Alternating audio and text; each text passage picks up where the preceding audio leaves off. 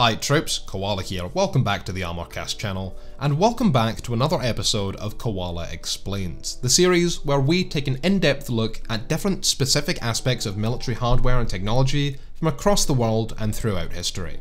In one of our channel's more popular videos, we discussed NATO's brevity codes, used by many of their country's air forces to succinctly give information like aircraft types and locations, weapon launches, and overall pictures of a battlefield.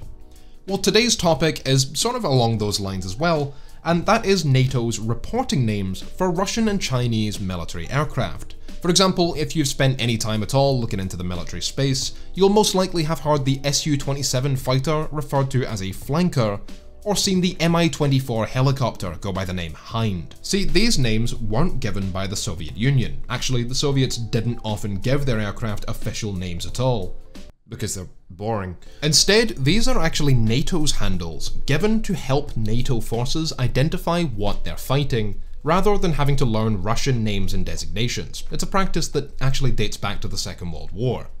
So I hope you've all gotten some food and drink, and you're ready to pay attention for when you inevitably find yourself in air-to-air combat. Because in today's lesson, we're going through how and why each aircraft, as well as missile systems and other equipment, get the names they've received, and some of the rules that'll be used to define new ones going forward.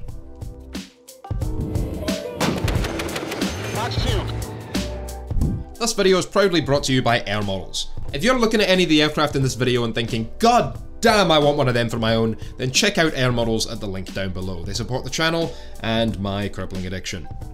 I want one of each of them. Is that something? Can you guys just pay me in models? Like, is that something we can?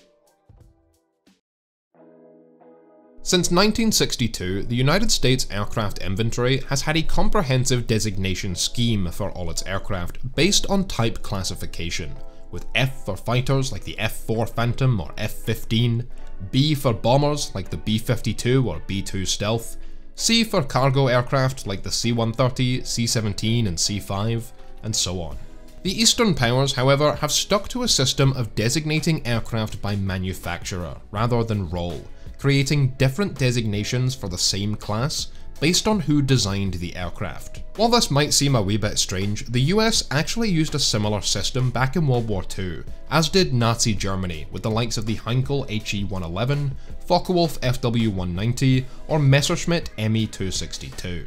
In Russian service, all MiG aircraft were built by Mikoyan Gurevich, later just Mikoyan. All Su aircraft, from the Su-30 fighter to the Su-25 attack aircraft, were built by Sukhoi, and the Tu-95, Tu-22M and Tu-160 all came from Tupolev. Any Russian helicopter designated Mi, like the Mi-17 or Mi-24, were built by the MIL Moscow helicopter plant, while Kamov is responsible for the Ka-27 and Ka-50 and 52. It's important to remember that these designations are based on design bureaus, not necessarily manufacturing plants or companies. So while Irkut is responsible for building the Su-30 family, or Rostvertol the Mi-35, the aircraft retain the prefixes of their designers. Likewise, despite the merger of Sukhoi with Mikoyan and Tupolev to form the United Aircraft Cooperation in 2006, subsequent aircraft designs again keep their designer bureau's codes. The main two companies building fighters for the Soviet Union throughout the Cold War were of course Mikoyan with the MiG-21, MiG-25 and MiG-29, and Sukhoi with the Su-27, 30 or 33, both companies that only built fighter aircraft. In the earliest days of the Cold War, however, and back into World War II, there was also Lavochkin and Yakovlev to think about, as well as the Chinese designers Shenyang, Chengdu, Jian and Nanchang. Because of this, Russian aircraft designations give no information about the aircraft itself, and so the US and NATO create their own reporting names for each aircraft, allowing pilots to easily identify the type and react accordingly. The idea behind these names is to be unambiguous and easily recognizable, and in that regard, some of them sound pretty strange, such as fishpot or codling, which prevents them being accidentally used in regular conversation and confusing people.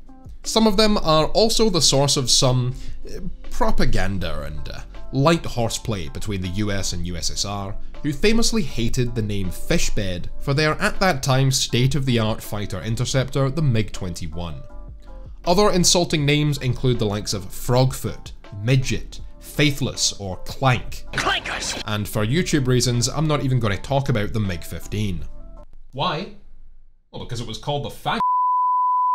They aren't all so petty, however, with many relatively unassuming names like Mainstay or Cossack, and aircraft that were particularly well respected by NATO received more flattering names. The Soviet Union, in fact, were reportedly quite taken with Fulcrum, the NATO reporting name for their formidable air defense fighter, the MiG-29, to the point where some Soviet pilots even started calling it by that name.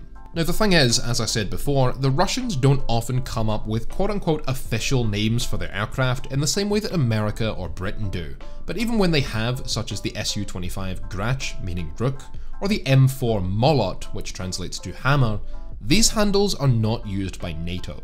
Even Western aircraft exported to the USSR with pre-existing names, such as the P-63 King Cobra or B-25 Mitchell, were actually given new reporting names, as was the Chinese JH-7, named Flying Leopard in Chinese, but known to NATO as Flounder. The reason for this is that these names, while odd, are not random. While in the US arsenal, all fighters receive designations starting with F like the F-15 and bombers B like the B-2, Russian and Chinese fighters all receive reporting names that start with the letter F: Fishbed, Fantan, Fulcrum, and Flanker, while their bombers receive names starting with B. So whether it's Ilyushin's IL-28, Tupolev's Tu-16, or the Myasishchev M4 Molot, they'll receive names such as Beagle, Badger, and Bison respectively.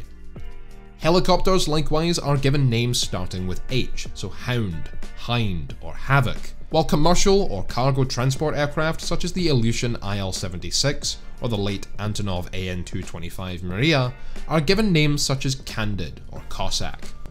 Lastly comes miscellaneous aircraft such as the IL-78 Midas, an aerial refueling tanker, and Russian Airborne Warning and Control, or AWACS, reconnaissance, research, and training aircraft are also given names starting with M, like Mainstay for the Beriev A-50 AWACS, Max for the Yakovlev 18 trainer aircraft, or Mystic, which is the reporting name for the Myasishchev M55 experimental high-altitude research aircraft, kind of like the X-29s or X-48s flown by NASA.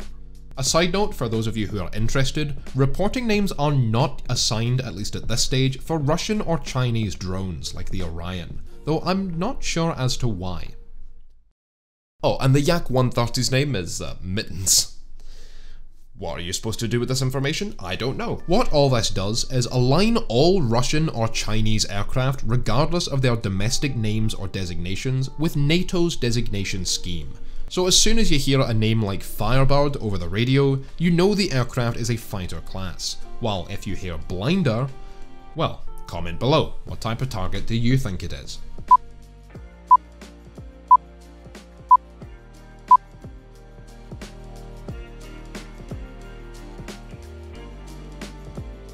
This means that the common names for the attack helicopters Ka-50 and Ka-52, Black Shark and Alligator respectively, are actually English translations of the Russian names for these machines, while their NATO reporting names are Hokum A and Hokum B. Some aircraft even get multiple designations, such as the Yakovlev Yak-28, which is known to NATO as the Firebar or Brewer for its fighter/interceptor and bomber variants respectively, as well as Maestro for both its electronic warfare and trainer variants. On the other hand, some names are used for multiple different but closely related aircraft, such as Fitter, the name for the Su-7 fighter bomber, which was also carried across to the Su-17. Flogger for both the MiG-23 and its ground attack version, the MiG-27, and nowhere is this more obvious than in the Flanker family, which consists of the Su-27, 30, 33 and 35, the experimental Su-37, plus the PLAs J-11, J-15 and J-16 built by Shenyang.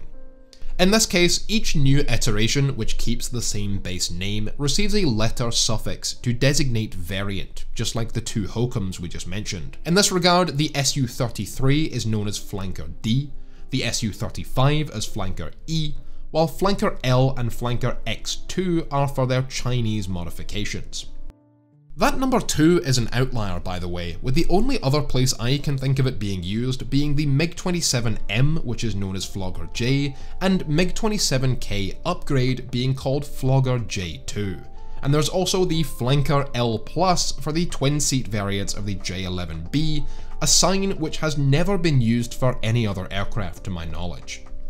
Even the MiG-21, with its dozens of variants spread over 3 or 4 generations and across multiple countries, received single letter suffixes such as Fishbed C for the MiG-21 F-13, Fishbed F for the 2nd generation PFM model, or Fishbed L for the MiG-21 BIS. Here though, the MiG-21 S, M, N and SMT are all known simply as Fishbed J, with no further letter or symbol suffix, despite being noticeably different variants with different capabilities.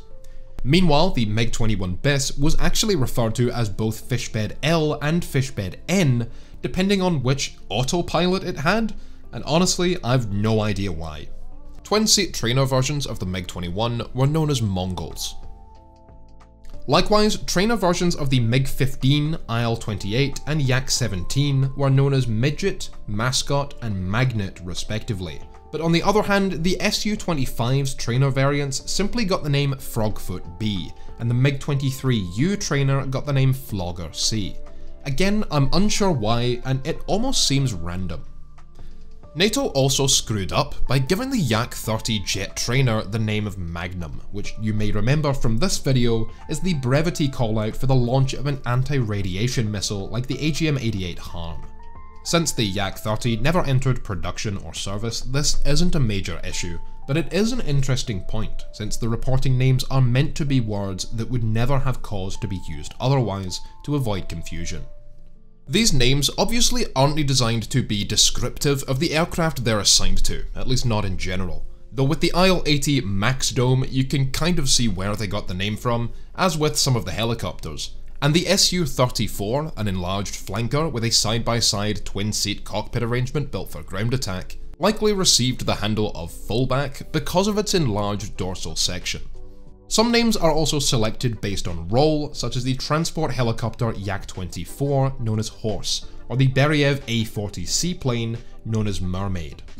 You may also notice that despite its being a dedicated ground attack aircraft, the name Frogfoot would seem to denote the Su-25 Grach as a fighter aircraft, definitely not its role, the same being true for the Su-24 Fencer.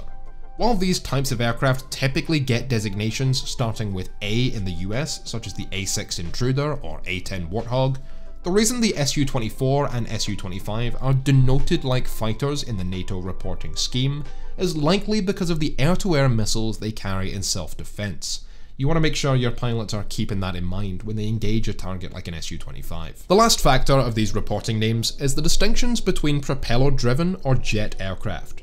Props like the Lavochkin La-11, Antonov An-12 or Tupolev Tu-4, a reverse-engineered B-29, will always receive single-syllable names, such as Fang, Cub or Bull, while jets receive names with 2 syllables, such as the J-10 Firebird or the Tu-160 Blackjack.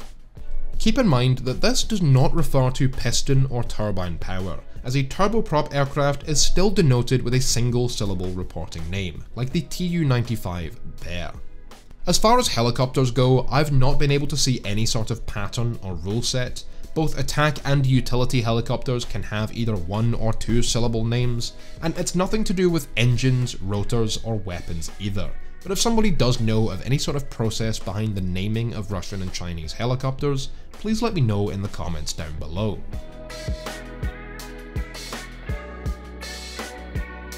Okay class, please open up your textbooks to chapter 2. Yes, there will be a test. As well as aircraft, NATO also assigns reporting names to Russian and Chinese missile systems, radars and submarines.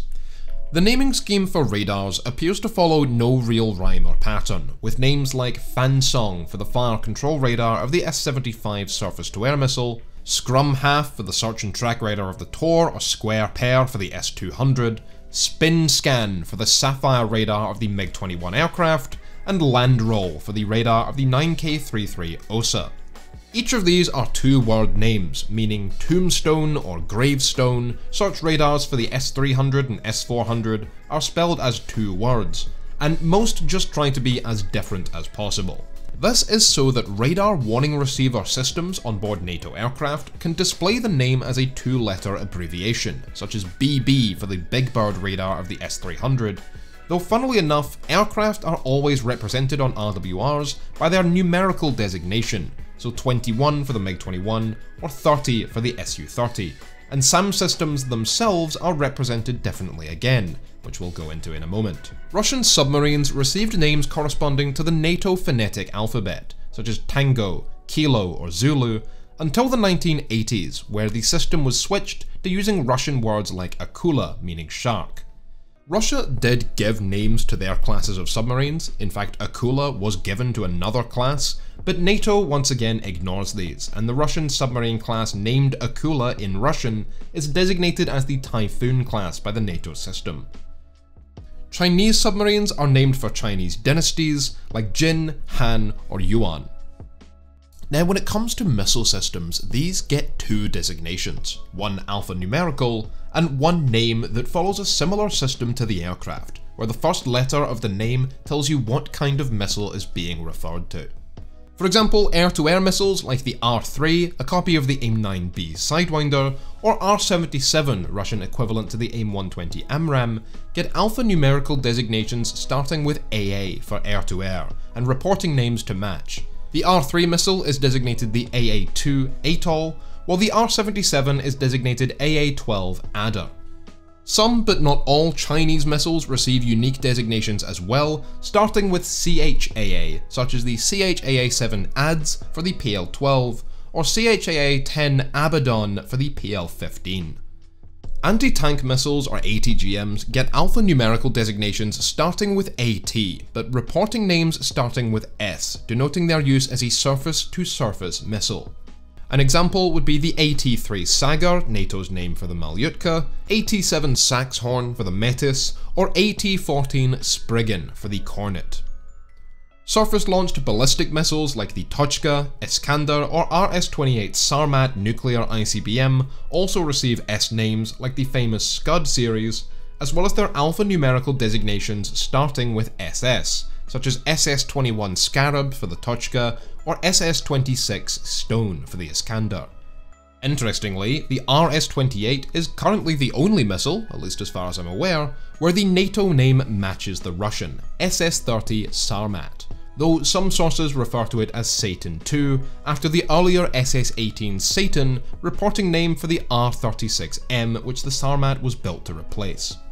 One thing America does differently to the rest of NATO in this regard is that when a missile is ship-launched rather than ground-launched, it will actually receive a different alphanumerical designation, such as SS-N-12 Sandbox or SS-N-19 Shipwreck for the P-500 Basalt and P-700 Granite missiles respectively, where N stands for naval, as well as the SS-N-27 Sizzler for the Caliber cruise missiles that have been used extensively against Ukraine. As before, Chinese missiles receive the designations starting with CHSS or CHSSN in the US for naval iterations, such as the CHSS-22, no name as of yet, for the DF-17 hypersonic ballistic missile. Air-to-surface missiles receive alphanumerical designations starting with AS, but reporting names starting with K for the Russian designation Kha, spelled KH in English. Examples would be the AS-10 Karen for the KH-25, there are so many jokes I could make, or AS-4 Kitchen for the KH-22 anti-ship missile. Anti-radiation missiles like the KH-31 or KH-59 are treated the same way, designated AS-17 Krypton and AS-13 King Bolt respectively, as are air-launched cruise missiles like the KH-55, named AS-15 Kent. The last category is surface-to-air missiles, which receive designations starting with SA for surface-to-air, but reporting names that start with the letter G for ground-to-air to distinguish them from the ATGMs and ballistic missiles. The SA-2 guideline is NATO's designation for the S-75 missile made famous in the Vietnam War, while SA-11 Gadfly is the name for the Book system. There is no distinction made between self-propelled SAM systems and stationary ones, or between medium to long-range SAMs like the SA-3 Goa, named for the S-125, and short-range SAMs like Strela or Igla, designated SA-13 Gopher and SA-18 Grouse, respectively. There are different designations though for significantly improved variants of SAMs such as SA-10 Grumble, SA-12 Gladiator, or SA-20 Gargoyle, all names for variations of the S-300 air defense system. The S-400 on the other hand is designated SA-21 Growler. These numbers are how SAM systems show up on NATO aircraft's radar warning receiver systems, so an SA-6 would show up as simply a number 6, or SA-8 with the number 8, though separated radar systems like the Tombstone, Gravestone, Big Bird, or Clamshell will show up as their letter abbreviations as mentioned earlier. Again, America gives separate naval designations for ship-launched SAMs, while keeping the same reporting name. For example, the S-125, when fired by a ship, isn't known to Americans as SA-3 Goa, but SA-N-1 Goa, and the Tor missile, known as SA-15 Gauntlet in its ground-based version, is referred to as SA-N-9 Gauntlet by the US in its naval form. Similarly, the 2S6 Tunguska is known as the SA-19 Grayson, but the Kashtan Sea-Whiz based on it, fitted to the Admiral Kuznetsov or Kirov class battlecruisers, is known as SA-N-11 Grayson to the US, and is actually called CADS N-1 Kashtan to the rest of NATO. Yeah, good job avoiding confusion there guys, well done. I'm not actually sure what CADS N1 means, but I'm gonna hazard a guess it means either close-in air defense system or combination air defense system, as Kashtan features both rapid-fire guns and missiles. Alright, well, that was a lot of information, but with all this in mind, let's test you again. What kind of system is the AS-24 Killjoy?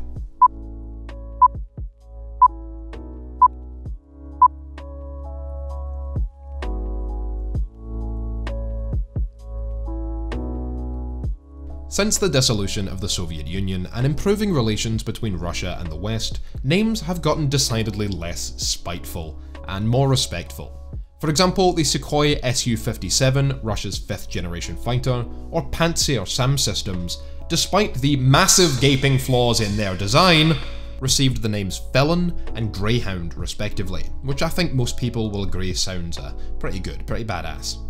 On the flip side, the J-20 Mighty Dragon, China's 5th generation aircraft, doesn't have an official name yet, but some sources have stated that the most likely choice will be Fagin, and the Sukhoi LTS, commonly called Su-75, and MiG-41 may also get more scathing names due to souring relations thanks to the war in Ukraine. The Bulava missile deployed on Russia's newest Borai-class submarines, as well as the Verba, Sosna, and S-350 Vitez SAM systems also don't have names yet, and using the rules we've established, comment below what you think they should be named.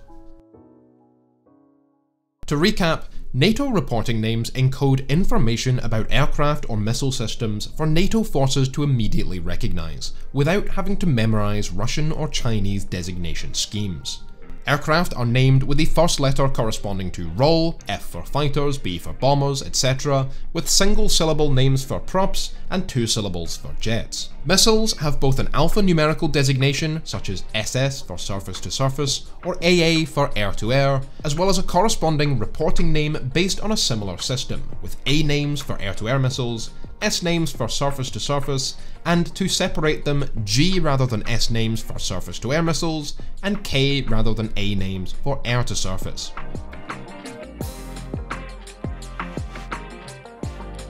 Congratulations, you passed the class, meaning you're now fully ready for World War III. Go on, get out there, champ. I sincerely hope you've enjoyed this video, which ended up being longer and more information heavy than I expected. I want to give a massive thank you to all our Patreon supporters and YouTube members, by the way, for supporting this channel and allowing us to make videos like this, as well as Air Models for partnering with the channel. I'm pretty sure every single aircraft mentioned in this video has one if not multiple models on their store in different sizes and price points, so be sure to check them out as it supports the channel tremendously. It also supports us if you leave a like, subscribe and hit the bell icon to be notified about future videos, and leave a comment down below telling me your favourite of these reporting names. I think mine would have to be either Firebar for the Yak-28P Interceptor, or King Bolt for the KH-59, that just sounds freaking awesome. Anyway, thank you all for watching, have a good one, and until next time, I'll catch you lads and lasses on the battlefield. Thank you to all our supporters on Patreon for making this video possible, with a special thanks to Mo, Ian Anderson, University, Dean Winger, Sukoshi Tiger, Captain Fubar, Dragon of the West, Dagger68 and Loudon Donny. If you like this video, I hope you subscribe and check out our other content, and if you really like what we do here, then consider supporting the channel on Patreon. And thanks for watching. Beautiful, fantastic. I love the controls of these old aircraft. The new ones, having the screens, does look like it saves you a lot of trouble, but these old aircraft are so beautiful. I can't get enough of them. There's another, oops, sorry. There's another Meteor out of here. Can't get in that one. This is a complete exhibit.